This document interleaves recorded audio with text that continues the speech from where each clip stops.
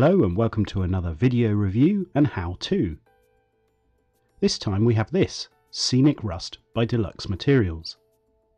It's an out-of-the-bottle solution which allows modelers and hobbyists to create rust. In this video I'll take a detailed look at the product, show you how to get the most out of it and how to combine it with other paint effects for maximum realism. Rust is one of those challenges in modelling that can be recreated a number of ways. Part of that challenge is to make a realistic scale rust effect that works in miniature. But this method from Deluxe Materials may be new to you. Deluxe Materials is a well-known and highly respected modelling brand, and here is their Scenic Rust Pack in more detail. It boasts that you can create real rust effects within hours on all paintable surfaces, and that's the key thing. This product uses and creates real rust on or under your finishes. As a result, in the pack you get 3 bottles. A Scenic binder, basically a brushable glue, rust powder, which contains very fine metal particles, and a rust developer, which is your catalyst to kick off the oxidization process. You also get a mixing pot, a pipette, and spatula.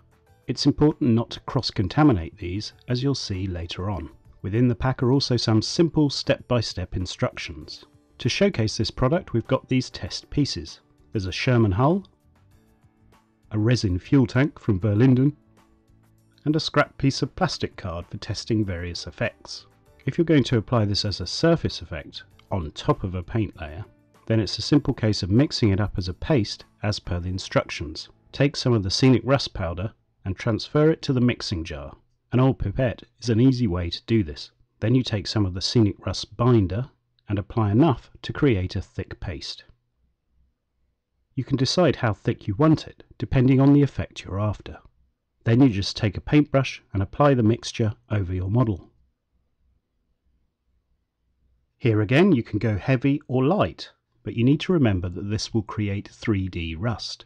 The metal particles will sit proud of the surface. They're very fine, but they will be noticeable. The best way to think of how this will appear is like bubbles of surfaced rust. On the test card, various thicknesses of paste are applied to sample different effects. Around this hole the application is quite thick in order to show heavy rust around a shell penetration and a subsequent fire, in a wrecked tank for example.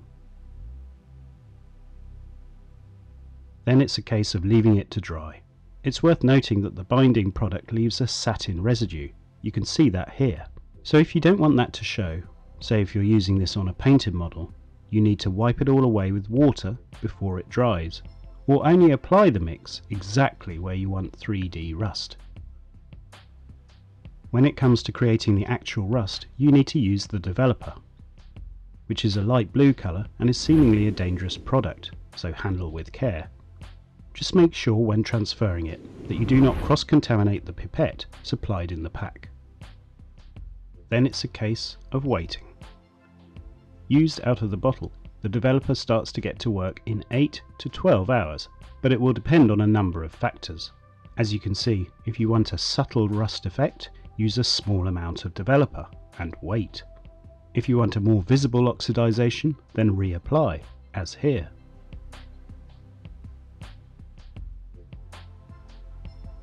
As you can see on these parts of the test card, we applied it pure. However, to experiment and see if it was possible to speed things up, a mixture of household salt and a little water was applied. This was used on some parts of the test card and mainly on the Sherman hull. Alternating coats of the salty mix and the developer were built up over the model. It definitely sped up the process and created a more orangey rust shade. Further applications of the salty mix really start to get a very deep rust colour.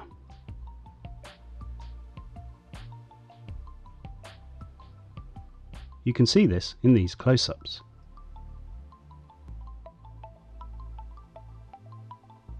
You can also see the salt residue, which of course needs to be brushed or blown away.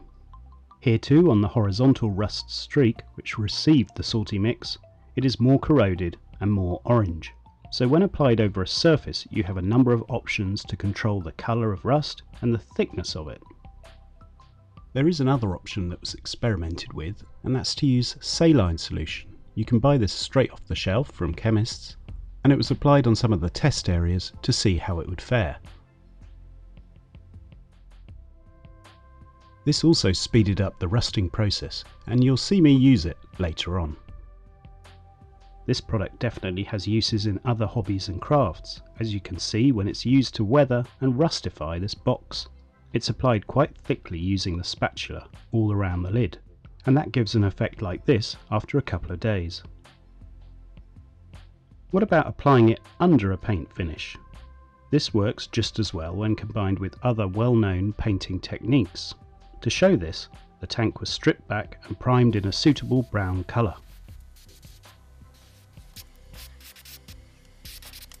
It was then sealed with clear, though any varnish would also work.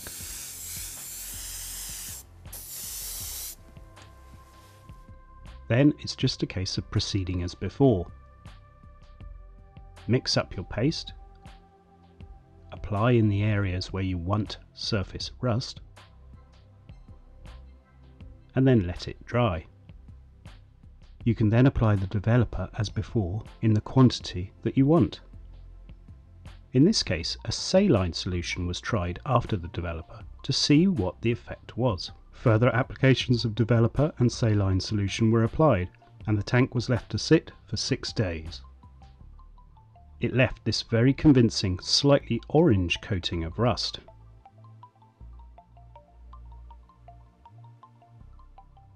Why wait so long? Well, this is certainly not ideal if you're in a hurry. But where this comes into its own is the surface effect, or 3D rust, you can create under a paint coat. To achieve that, the model is sealed in clear, though any other varnish will do. Then you can use any of the many chipping products, or even hairspray, to create a coating over the subject.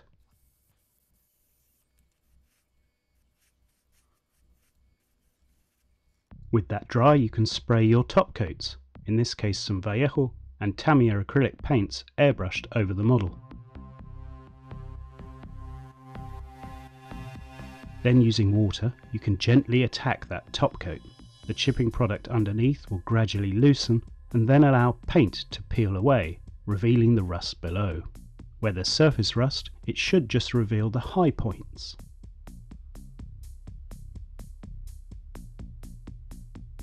The effect is really convincing, especially in areas where heavy corrosion would occur, like at the base of the fuel tank. You can then build paint effects on top of the work you have done. Rust pigment mixes are airbrushed over the whole tank. This harmonises the Scenic rust work, ties everything together, and replicates rust staining or the finest coating of corrosion.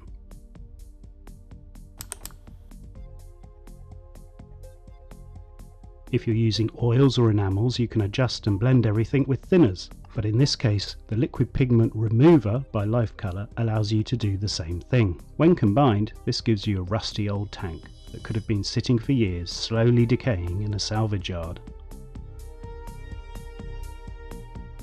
This is certainly a novel and interesting way to recreate, or rather create, actual rust on your models. It's a slow process with all sorts of possible outcomes and effects, depending on a whole host of different factors, from time to the number of coats of application and any other solutions you add to the process. Its strength without question is to create that surface 3D effect, which is really useful and unique.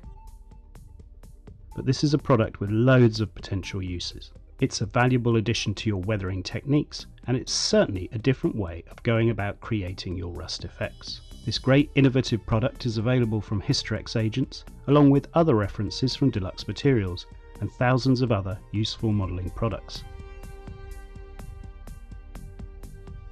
Until the next time, do subscribe for all our latest videos and check out the rest of our channel for more modelling guides. Bye.